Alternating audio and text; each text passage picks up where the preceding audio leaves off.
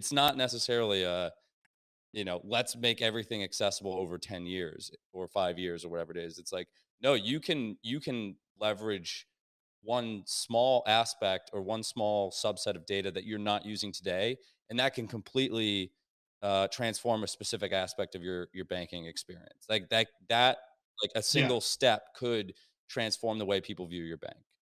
No, exactly. I mean, that's the same thing. So when you're thinking about things like hyper personalization with data fabrics, or you're thinking about application modernization, a lot of people think about those as kind of monolithic things because they have been in the past. I mean, if you look at the way that the data stores have evolved and went from OLTP stores to warehouses to lakes, now moving into lake houses and mesh, every time that that's occurred in the journey, IT has basically said, hey, we've got a full rip and replace here. We're going to take out our warehouses and we're going to move it to a lake.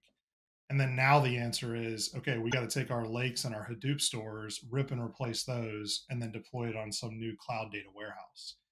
And we take a fundamentally different approach in our conversations to say it isn't a monolithic rip and replace. It's not a wholesale all or nothing.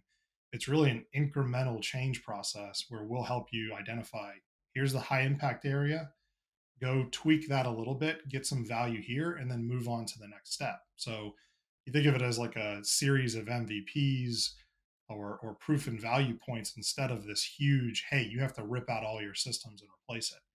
And that doesn't just apply to data stores, it also applies to application modernization, where a lot of organizations will say, you've got your stuff on premises right now. The answer is lift and shift everything to the cloud immediately and rebuild it all.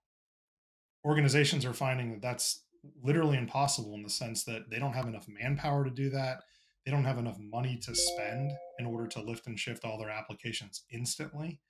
And so we're having that conversation of what makes sense to move, when do you move it, how do you move it, and what's the most efficient way so that you can get value without doing this gigantic organizational and architectural change.